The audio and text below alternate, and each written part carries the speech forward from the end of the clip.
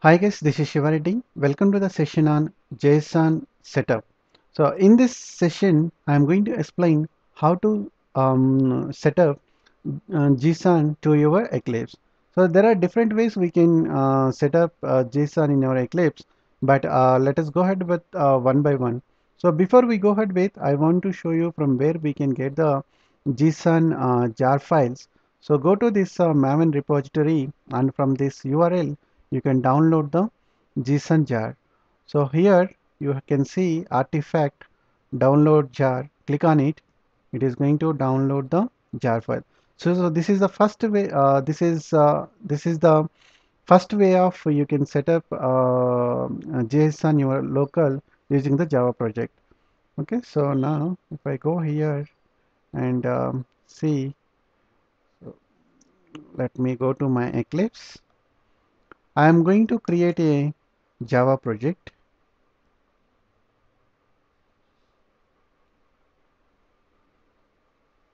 I am giving as name JSON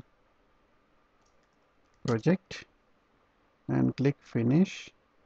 Now I need to include JSON jar file to this project so that I can go ahead and work on this project. Okay, so go to the properties and where we go to Java build path and click on libraries, click on add external libraries and give the path where you have downloaded this Json 1.4 jar file. Click open and then OK. Now our project is ready to work with the Json. So this is the one way how you can set up Json using the Eclipse by downloading the jar. But if you are working with, if you are using any build tools like a Maven or the Gradle, then what you need to do is, in the case of Maven, we need to include the dependency for the Maven in the pom.xml.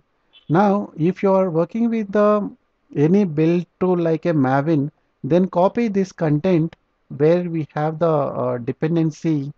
I'm just going to highlight that content. Just copy this content and paste it in the pom.xml in the dependency session, so that once you clean and build it, automatically this jar will be downloaded to your Maven dependencies, Maven repositories. This is the one way you can, if you are working with the Maven, this is how you need to add this dependency to your pom.xml. But if you are working with the Gradle, then what you need to do is you need to add the dependency in the build.gradle file, where you need to specify this group and the name and version. Then when you clean and build the Gradle project, the jar automatically it will be downloaded to your dependency list. Okay, so this is the three ways you can three are, if even if you're working with the multiple build tools, based on that you can go ahead and add the dependency in your corresponding build tools, so that this automatically it will be added to your project, so that you can go ahead and work with this JSON. So I'm just trying to go ahead and show you what is the jar we have included is, if you go to the JRE system, this is the default JRE, but reference libraries is going to be JSON 1.4. So this is the basic uh,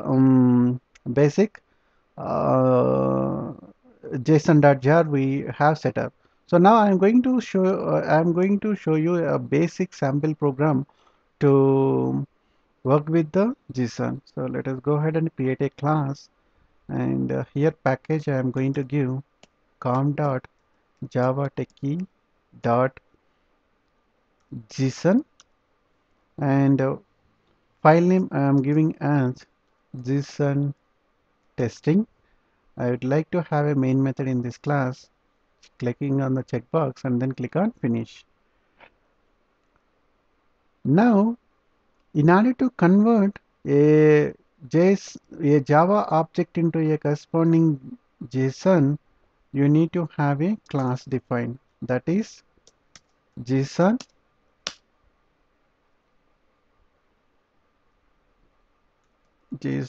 equal to new Json.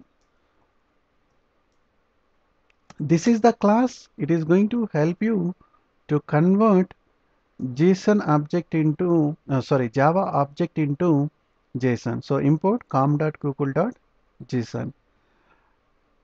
Now what you can do is I am going to create a array. I am just going to show you in detail in the next tutorials, but just want to show you how exactly this JSON is going to help you to convert a Java object into the JSON. I'm just going to show you the demo at high level. For example, I have created a integer array. Now what my intention is, I need to convert this one into a JSON format. So it is very simple. Go to the JSON dot to JSON and just pass the array, and automatically this will be converted to the JSON for equivalent representation of the JSON. So I'm just going to run this program and go ahead, run as Java application. Now you can see this has been converted into a JSON representation.